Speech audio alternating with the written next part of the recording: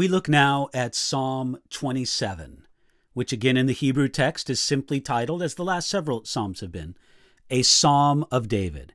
And like many of the previous Psalms that we've looked at, it is impossible to confidently state which period of David's life this psalm comes from, mainly because it speaks of David having trouble from enemies and adversaries and false witnesses and violent men. That was true of many periods of King David's life, both before he took the throne and afterwards. So we're not able to really place a precise marking point in the life of David as it's revealed to us in the books of 1st and 2nd Samuel for this psalm, yet nevertheless, it comes from this season where David faced opposition and enemies. Now, before we get into the first few verses of the psalm, you should know that there is such a dramatic change between the first half of this psalm and the second half of this psalm that there are some people who suggest that actually it was two different psalms sort of stitched together. One of the men that I looked at to be a commentator and a preacher on this text is a guy named Alexander McLaren. He's admitted that there's something to be said for this theory, but it really neglects how the experience of the man or woman of God can change so dramatically within a day or even within a song. So I argue for the unity of this psalm, just knowing how it is with human nature and how it is with us, how quickly things can change. So let's take a look now at David's wonderful Psalm 27. We're going to begin now at verse 1 and read the first 3 verses of Psalm 27. Ready? The Lord is my light and my salvation. Whom shall I fear? The Lord is the strength of my life. Of whom shall I be afraid? When the wicked came against me to eat up my flesh, my enemies and foes, they stumbled and fell. Though an army may encamp against me, my heart shall not fear.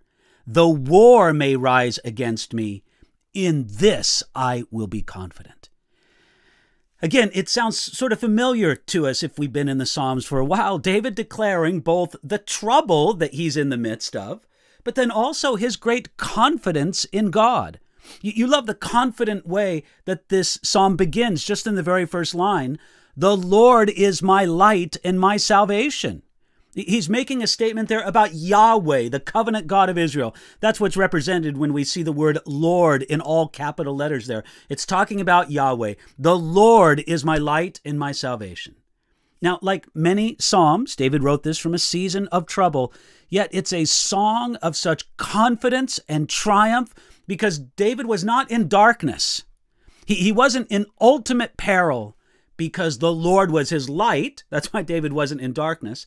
And he was his salvation or rescue. That's why David was not in ultimate peril. You see, God himself brought light to David's life. David did not despair in darkness and all that darkness represented. His life was filled with the Lord. Therefore, his life was filled with light. And God himself brought salvation to David.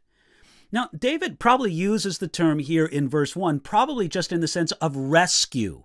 But it's rescue in the immediate sense, enemies have surrounded me and I need a way out, but then also in the ultimate, eternal sense.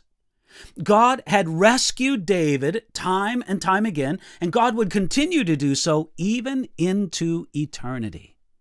Now, we see here that light and salvation are also wonderfully promised to the Gentiles through the person and work of the Messiah. Isaiah chapter 49, verse 6 speaks of that, how God promises light and salvation to the Gentiles. That idea is repeated in Acts chapter 13, verse 47. David received it in his time of need. God promised to send light and salvation through the person and work of Jesus the Messiah to the Gentiles as well. David continues on in verse 1. He says, the Lord is the strength of my life. Now, I want you to think about that.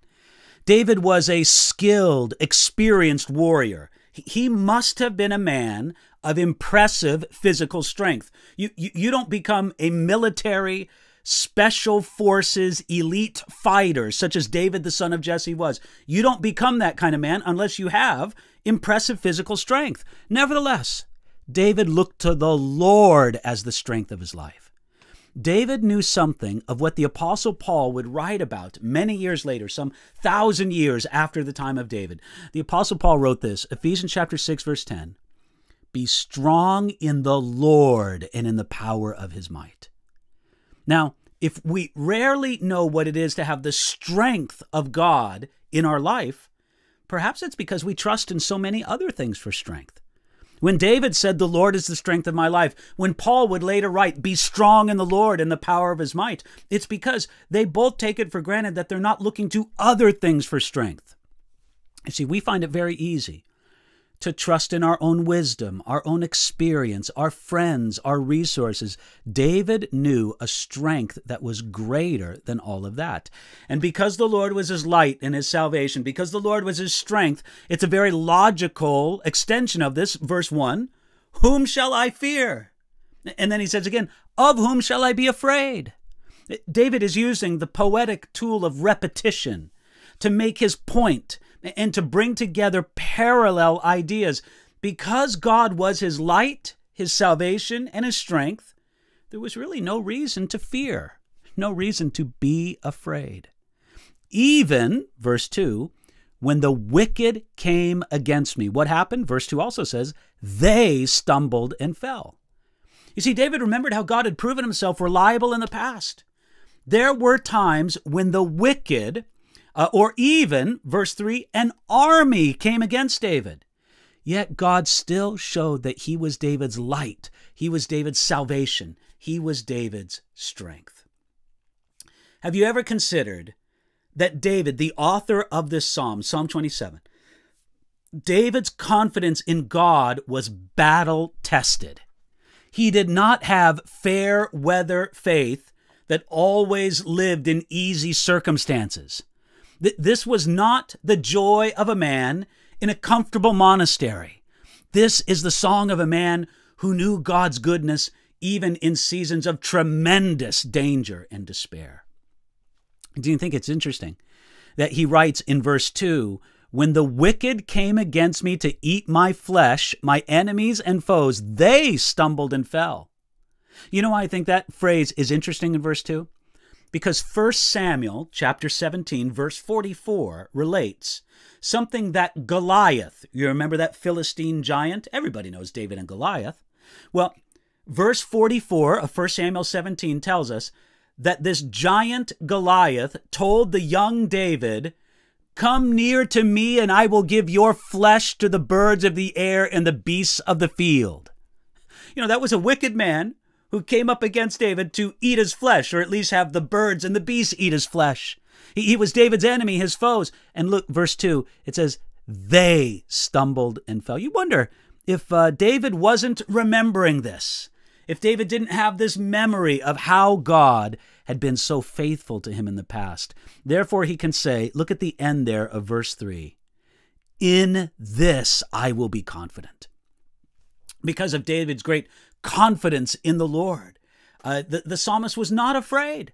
He just simply says, "No, I will be confident because God has shown his light, his rescue or salvation, his strength in my life again and again and again." So David here, now in verse 4, he somewhat changes gears, so to speak. Verse 4, "One thing have I desired of the Lord, that will I seek, that I may dwell in the house of the Lord all the days of my life, to behold the beauty of the Lord and to inquire in his temple." In Psalm 27, the tone between the first 3 verses and then the 4th verse, the tone suddenly changes when you come to verse 4. The first 3 verses are celebration. Thank you, God, for the victory. Thank you for being my light, my salvation, my strength. Thank you, Lord, for defeating all my foes. Then instantly the tone changes from celebration in the first 3 verses to contemplation in verse 4. You see, the experience of the goodness and greatness of God made David think about how wonderful it is to seek the Lord and to experience his presence. It's almost as if David was in the midst of the celebration described in the first 3 verses, and then just something catches him. He goes, God has been so good to me. God has been so precious to me.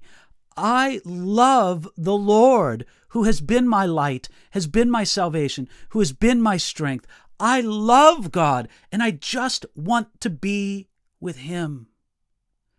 That's why he says, one thing have I desired of the Lord, that will I seek. What is the one thing? He says in the next line, verse 4, that I may dwell in the house of the Lord. David wished that he could live in the tabernacle itself, surrounded every day by the presence and the beauty of God. I want you to think about that. David looked at the tabernacle. The tabernacle was a tent. It was a very nice tent, but it wasn't particularly large, and nor was it a spectacular temple. It was a tent in David's day. The temple was not built until the days of David's son, Solomon. He looks at the house of the Lord, which was a tabernacle, a tent. And he says, I wish I could live there. I wish I could just make a little bed down in front of the altar of incense. I wish I could just lay myself down and pray right there in the midst of the table of the showbread and the lampstand, the golden lampstand that illuminates the inside of the tent. I wish I could see above me, in front of me, on the veil that separates the holy place from the most holy place, and all around. I wish I could see those artistic designs of cherubim. I wish I could just dwell in the house of the Lord. Now, even though David had never been inside of the tabernacle, David was in love with the house of the Lord. Matter of fact, if you want to understand this, I want you to see just in these few verses how many different ways David refers to the house of the Lord. You know, when somebody loves something or someone, they'll give them a lot of names. You know, married couples do this, and they'll just give all these affectionate names. Look at the ways that David refers to the house of the Lord. It's the house of the Lord in verse 4. It's his temple in verse 4.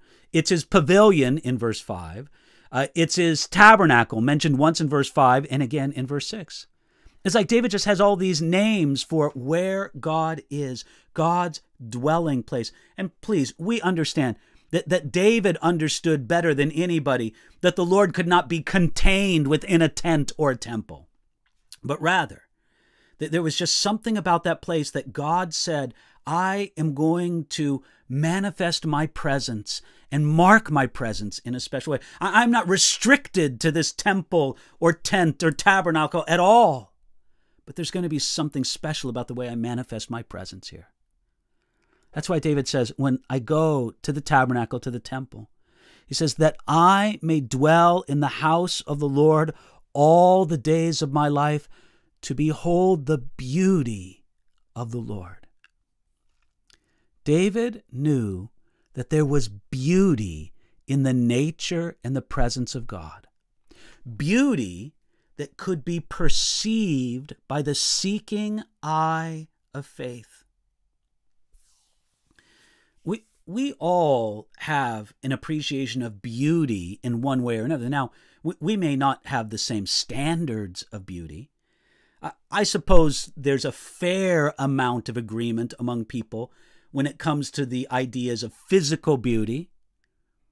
But there's a building that some people would think beautiful, some not. There's an automobile that some people think are beautiful and some people not. There's certain scenes of nature that most people will find to be beautiful. We understand the idea of beauty, but isn't it interesting how rarely do people associate the idea of beauty with God? And again, we're not talking about some crass, materialistic estimation, as if God had a pretty face. Please, we're not talking about that. We're talking about the moral beauty, the holy beauty, the beauty of person, the beauty of character of who God is. God is just such a beautiful person. And David says, I wish I could live at the house of the Lord so I could give full time to focus on how beautiful God is. He knew that there was beauty in the nature and the presence of God, and he could think of no greater occupation of life than to fill his mind and his heart with a constant stream of the goodness and greatness of God. There is beauty and richness in God that is revealed to the seeking heart that many people, you might even say most people who walk this earth, they never know it. They never know it. It's as if here is this enormous realm of treasure and grace and beauty and riches. And God says it's available to anyone who wants it, but so few people actually want it. It's a shame that David would know this and did know this under the old covenant, and that so many of us who have a greater covenant, we have a new covenant, we have greater promises. It's so sad that so many of us would never know it. Dear brother or sister, I long with all my heart that you would know something of this, not just in your mind, but in your experience, just how wonderful God is, how beautiful He is. There was a famous writer named Alexander Pope, and one of the most well-known lines from Alexander Pope is this line. Ready? He says, it's a bit of poetry. He says, "Know then thyself, presume not God to scan, the proper study of mankind is man." Let me say that again. Know then thyself, presume not God to scan, the proper study of mankind is man. See what Alexander Pope is saying there? He goes, listen, don't bother looking after God or studying Him or putting your focus. Don't try to scan God. For human beings, what we should be looking at is human things. So get to know yourself. Don't worry about getting to know God. Well, I suppose Alexander Pope was a pretty famous writer. But there was an even more famous writer and communicator in the English language. His name is Charles Spurgeon. And Charles Spurgeon responded to Alexander Pope's statement. I got to read you this quote. Are you ready? Here we go. Quote, "It has been said by someone that the proper study of mankind is man. I will not oppose the idea, but I believe that it is equally true that the proper study of God's elect is God. The proper study of a Christian is the Godhead.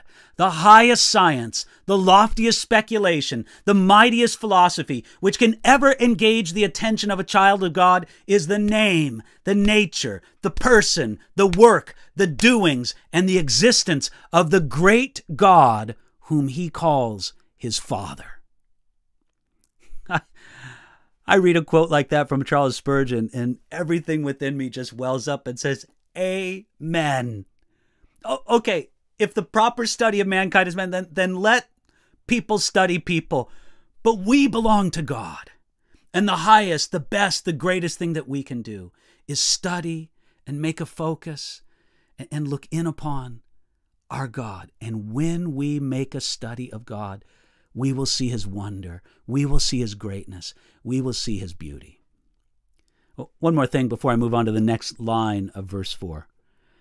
I want you to understand that that statement that I just read to you from Charles Spurgeon, that came from his first published sermon. Now, I'm not trying to imply that was the first sermon he had ever preached, but he had only been preaching a couple years when he gave that statement. That line, that quote came from Charles Spurgeon's first published sermon. It was titled "The Immutability of God." It was delivered on January 7th, 1855, when Charles Spurgeon was 20 years old. Well, continuing on now in verse 4, we read this. And I'll read the verse from the beginning again. "One thing have I desired of the Lord, that will I seek, that I may dwell in the house of the Lord all the days of my life, to behold the beauty of the Lord and to inquire in His temple." You see, in God's presence, David wished to go from contemplation to inquiry. He wanted to know more of God and more of His ways. And this makes total sense, doesn't it? I mean, when you are enthralled with the wonder and the beauty of something, you just don't say, well, I know enough about it. When you're really enthralled with the wonder and the beauty of something, with the greatness and the magnificence of someone or something, you go, I want to know more about them. And David said, I'm not just here to contemplate God's wonder and greatness. I'm here to inquire after it. I want to know more and more of God. You know, it wasn't so much the earthly structure of the tabernacle that fascinated David. I find it interesting that in verse 4 and in other places in the Old Testament, David calls what was actually a tabernacle, a tent, he calls it God's temple. It was a humble temple for Israel. It was just a tent. This was before the wonderful building that Solomon, the son of David, built. Yet it was what would serve for God as a temple on earth, this humble tent. Continuing on now, verse 5. Here's the blessings of God's presence. And this is part of what made God so beautiful, so great, so wonderful to David. Verse 5. For in the time of trouble he shall hide me in his pavilion. In the secret place of his tabernacle he shall hide me. He shall set me high upon a rock, and now my head shall be lifted up above my enemies all around me. Therefore I will offer sacrifices of joy in his tabernacle. I will sing, yes, I will sing praises to the Lord. You know, verse 5 just simply says, in the time of trouble, he'll hide me in his pavilion. David knew that there was a special blessing and protection for the one who sought God so earnestly. Please understand, it wasn't a promise to prevent all trouble. God never gave that kind of promise to David. He never gives that kind of promise to us.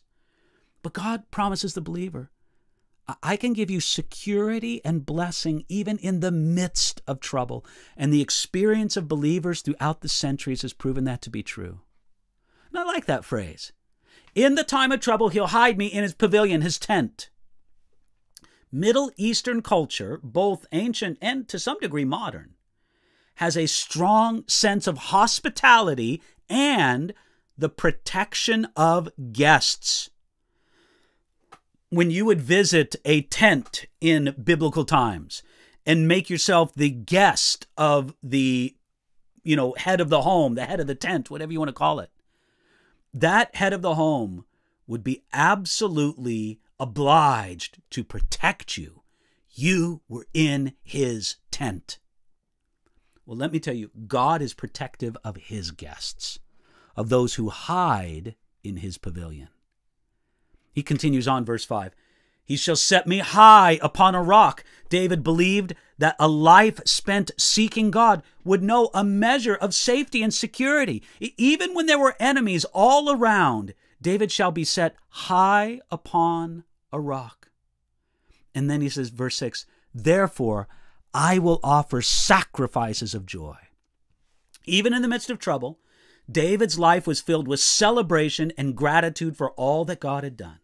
David would sing praises to the Lord who blessed him with his presence and who rescued him so often. Now, from verse 7, we get into here the second part of the psalm, where we start now at verse 7. Hear, O Lord, when I cry with my voice. Have mercy also upon me and answer me. When you said, seek my face, my heart said to you, your face, Lord, I will seek. Do not hide your face from me. Do not turn your servant away in anger. You have been my help. Do not leave me nor forsake me, O God of my salvation. When my father and my mother forsake me, then the Lord will take care of me.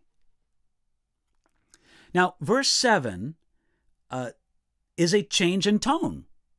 You see, the celebration of the first 6 verses of this psalm might make us think that it was relatively easy, or maybe even all easy for David.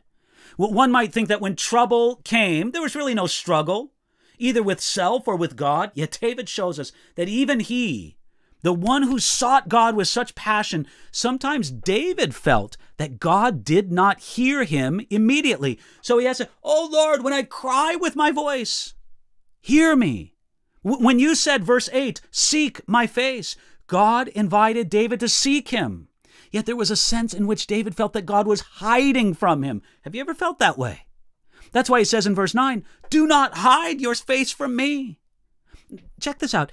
David didn't become angry with God or turn against him. No, in his disappointment, he sought God all the more diligently, all the more desperately. That's why he says in verse 9, do not leave me nor forsake me. Why? Verse 9, you've been my help. Do not leave me nor forsake me. David used God's past help as a reason to ask for and to expect future help. And then he comes to this amazing line in verse 10. When my mother and father forsake me, then the Lord will take care of me. David knew that the love and the care of God could go beyond even the closest human bonds. David probably did not expect his parents to forsake him, yet even if they did, God would not. Now, there was a period in David's life when he was cut off from all his family. There was even a period in his life when he sent his parents to Moab for protection. You can find that in 1 Samuel chapter 22, verses 3 and 4.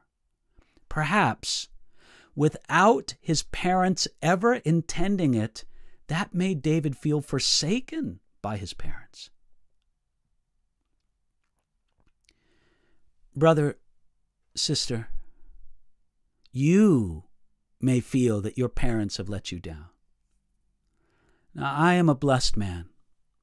My mother and father have been so good, so kind, so loving to me, both in my growing up and as an adult. But there are more than a few in this world who know what it's like in some way or another for their mother and father, or mother or father, to forsake them. I'm here to tell you, you should take this promise of God and hold it up before his throne and say, Lord, you say in your word, when my father and mother forsake me, then the Lord will take care of me. Lord, I feel forsaken by one or both of my parents. Will you please take care of me? I think that's the kind of appeal that God hears.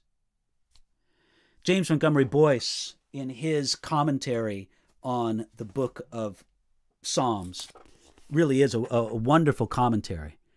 In his commentary on the book of Psalms, he points out, relevant to Psalm 27, that we want several things from a parent. We want acceptance. We want to be heard. We want guidance. We want protection. Now, I'm not saying those are the only things that we want, but those are 4 valid things that every child wants from a parent. Acceptance, to be heard, guidance, and protection. God can fulfill each of these for every one of us, including for the life that never received those or never received them adequately from a parent. So now, verses 11 through 13, we read this. Teach me your way, O Lord, and lead me in a smooth path because of my enemies. Do not deliver me to the will of my adversaries, for false witnesses have risen against me, and such as breathe out violence. I would have lost heart unless I had believed that I would see the goodness of the Lord in the land of the living. What a simple prayer it is in verse 11. You want a simple prayer? Here it is. Teach me your way, O Lord. That's a simple prayer for a life of true discipleship. David didn't want to live his way. He wanted to live the Lord's way. So he says, teach me your way, O Lord, and lead me in a smooth path because of my enemies. David didn't ask for an easy path. When you read that term smooth path, don't think easy. Think level or even, a place of secure standing. It's the same word used in the previous psalm, Psalm 26, verse 12, to describe an even place. It's smooth, it's level, it's even. And Lord, you need to lead me in a place where I have secure footing, where I can stand strong because of my enemies. And after all, David says that he had many, verse 12 says, adversaries and false witnesses against him, and he had violent men opposing him. Asking for a smooth path wasn't asking for an easy life, but for a stable and a secure place to stand against the storms of this life. Lord, be the rock upon which I can stand upon. I'm not asking you to take away every storm. Just give me a secure footing in the midst of the storm. That was David's heart. And then he says this in verse 13. Did you notice that when I read it? I would have lost heart unless I had believed that I would see the goodness of the Lord in the land of the living. David's seeking after God and his knowledge of the Lord led him to this triumphant statement. He would have given up. That's what he means when he says lost heart. I would have given up, but I knew that the good God will show a way to display his goodness to me in this life as well as the next. I'm a little bit fascinated in verse 13 by this phrase, the land of the living. I would have lost heart unless I had believed that I would see the goodness of the Lord in the land of the living. What is the land of the living? Now, normally we think of the land of the living as this life. There's good reason for thinking, we look around, okay, this seems to be the land of the living. But let me just raise the possibility that when David said the land of the living, he really meant the world beyond. He meant heaven. You look around this world, this is the land of the dying.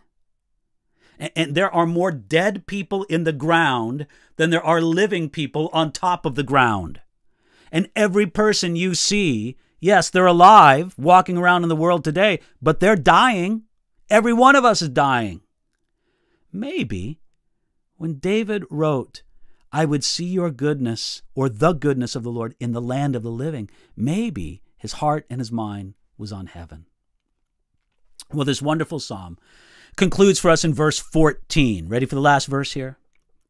David's going to give us an encouragement. This encouragement is for you. It's for me as well, of course. It's for us. Here, David speaks to us across the centuries, speaking by the Spirit of the Lord. Verse 14. Wait on the Lord. Be of good courage, and he shall strengthen your heart. Wait, I say, on the Lord. Here, King David speaks to us, his readers, those who would listen to his song. And from the reservoir of his experience, which was a big reservoir, he can encourage us to seek after God, wait on the Lord, and to take courage in him, be of good courage. By the way, that phrase, wait on the Lord, it really has the idea of seeking God more than just waiting around, like you're waiting in a waiting room. It's more like a food server who's a waiter. You're seeking after, you're looking to the needs of the person you're serving. That's what it means to wait on the Lord, to serve him, to seek after him. So David encourages us to seek after God and to take courage in him. I like what Charles Spurgeon said about this. He said, wait at his door with prayer. Wait at his foot with humility. Wait at his table with service. Wait at his window with expectancy. And what will the Lord do? Look at it there in verse 14. And he shall strengthen your heart. That profound promise is for us. It's for you. Across the centuries, David speaks to us. He tells us to be confident that there's strength in the Lord for those who seek him and trust him. That's why he emphasizes it here with the last phrase of verse 14. Wait, I say, on the Lord. Now again, as I've said before, the idea of waiting on the Lord is not a passive sitting around until the Lord does something. That there may be times when God wants us to do that, but that's really not what's talked about here with the phrase, wait on the Lord. Just as in Isaiah chapter 40, verse 31, do you know that verse? They that wait upon the Lord shall renew their strength. They shall mount up with wings as eagles. Okay, check this out. The idea of waiting on the Lord, it's not this passive sitting around. God gives us strength, but we don't expect the strength to come as if God pours it into us while we just sit passively. God brings us strength as we seek him, as we rely on him, instead of on our own strength. If we are weak, it's because we do not wait on the Lord. How should we wait on the Lord? Wait on the Lord the way that a beggar waits for handouts at the door of a rich man. Wait on the Lord the way that a student, an eager student, waits to be taught. Wait on the Lord the way that a servant waits on their master. Wait on the Lord the way that a traveler waits for the directions of the guide. And wait on the Lord as a child waits upon its parents. Brother, sister, wait on the Lord and receive his strength. Let's conclude with this thought. How does Psalm 27 point to Jesus Christ? I suppose we could find many ways, just like we could in many of the Psalms. Let me give you three ideas, for how Psalm 27 points to Jesus. Number one, verse 1 says that the Lord is our light and our salvation. Well, Jesus is our light and our salvation. Jesus said, I am the light of the world. Jesus is our light.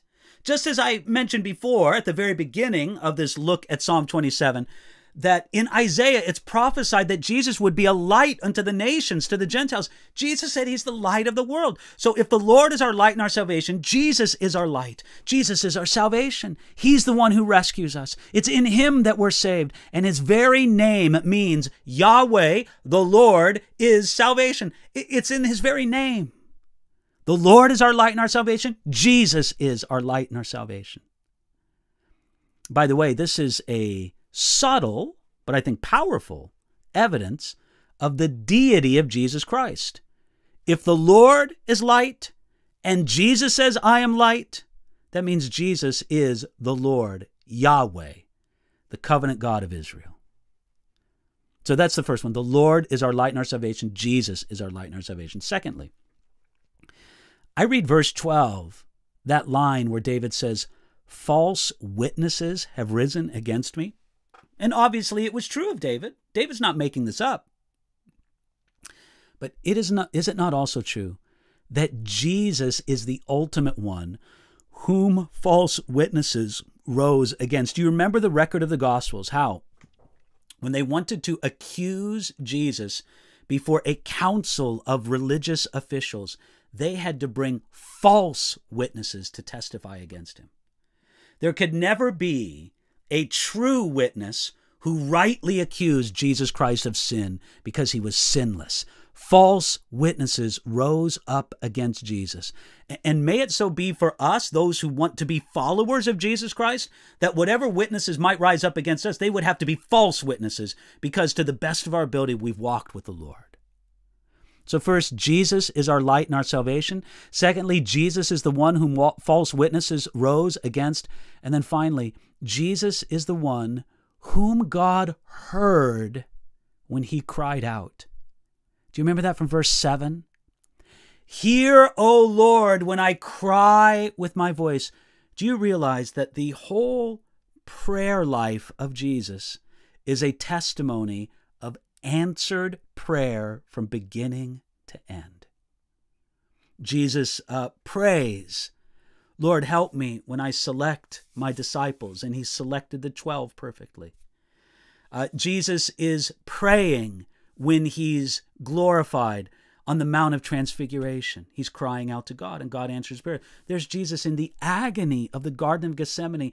Lord, give me the strength to endure this which you have put before me. And God gave him the strength. And there is Jesus on the cross saying, Father, into your hands I commend my spirit. And every prayer the Lord answered.